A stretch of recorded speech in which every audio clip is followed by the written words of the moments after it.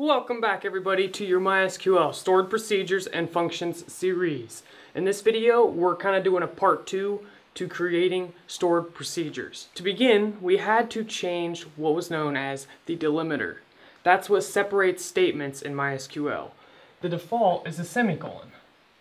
To change that, all we have to do is say delimiter, and then you just say what you want the new delimiter to be. So we'll go with 2 forward slashes. And then eventually you're going to have to change this back. But before you do that, you okay, boy? Before you do that, you're going to want to start your procedure. So to do that, you use the create procedure command. And then you give it a name.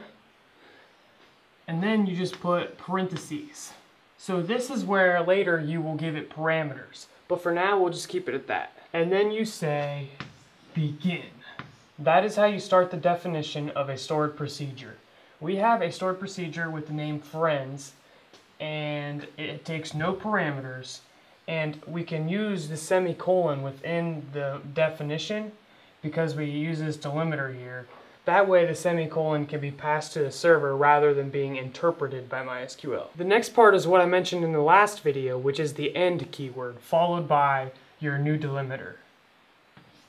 So basically we're passing the end command and then we're ending that statement. Finally, we can change the delimiter back to the semicolon.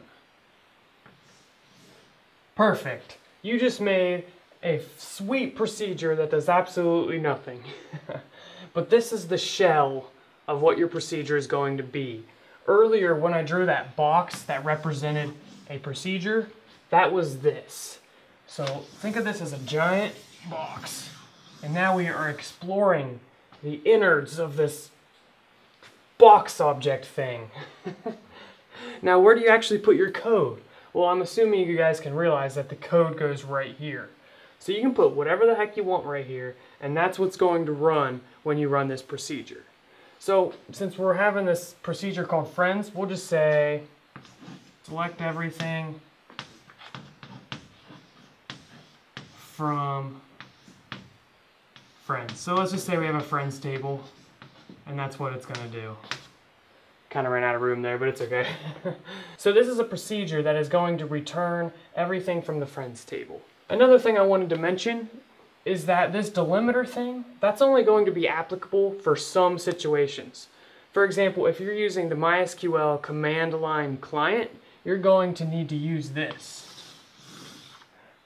But if you're using something like phpMyAdmin or this SQL fiddle tool I've been using, there is a different way you need to tell it that we're using a different delimiter.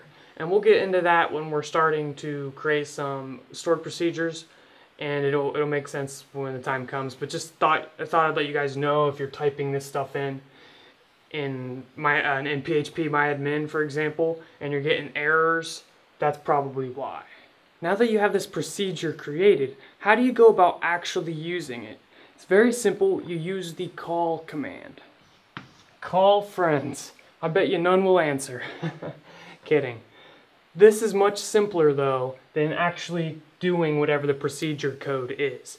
Even though our procedure was so simple and it only had one line of code, this is still much shorter than writing out the code yourself. You can see this only uses about 2 words, and this uses 4, kind of.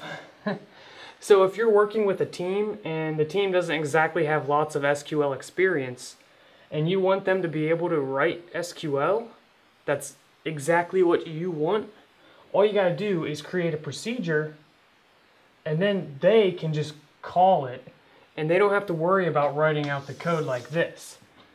And that is a perfect exit to introduce the next video. So I will see you guys then. Be sure to subscribe.